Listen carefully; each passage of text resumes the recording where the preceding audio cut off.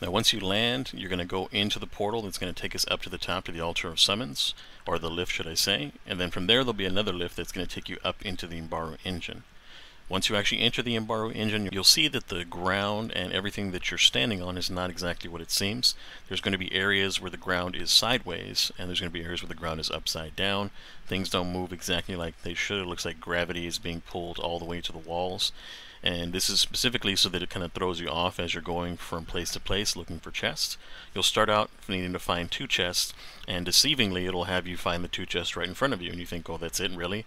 And so you go to pick a chest, and what you'll notice is that if you pick the wrong chest, it'll actually give you Imbaru, which will count down to 0, and then it kills you, which theoretically in the lore, that's you strengthening Savathun with the light and darkness infused Imbaru, and if you choose the right one, then you don't die and you actually get to continue on. The chest will disappear and you move into the next section. So it's kind of teaching you that on the ground here you'll see the 2 symbols, one looking like the jellyfish and one that's kind of like an X with a dagger pointing down.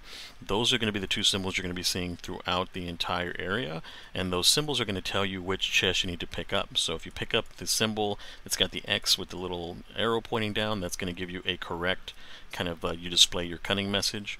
And if you pick up the wrong symbol, the jellyfish, you're going to end up getting the Imbaru message, which is going to kill you.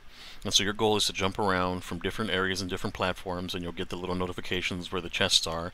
If you have, I don't know if it's because I had it on my ghost or if it's part of the actual quest, because I usually do have like a small radius chest finder. I bet you if you put the larger one on, you can actually find all the chests and see where all the chests are. And so essentially what you're doing is you're running around looking for the symbols, and they can be hidden many places. They can be on the walls, they can be under the platform, they can be behind a platform, and they actually point across from each other as well sometimes too. So you think that the symbol that you're looking at is actually going to be for the chest that you're underneath, but in fact if it's tilted at a 45, it can sometimes be pointing to the other chest across the way. So it makes you pick the wrong one.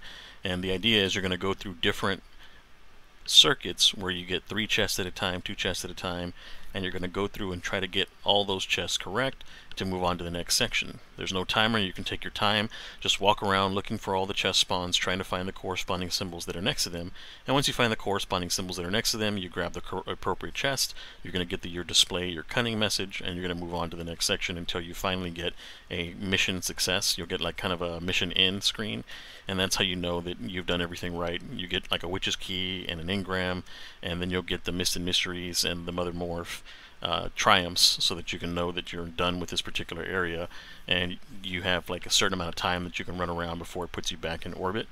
And so that's pretty much it for the Imbaru engine section. Thanks very much for watching the video, and I'll see you guys in the next one.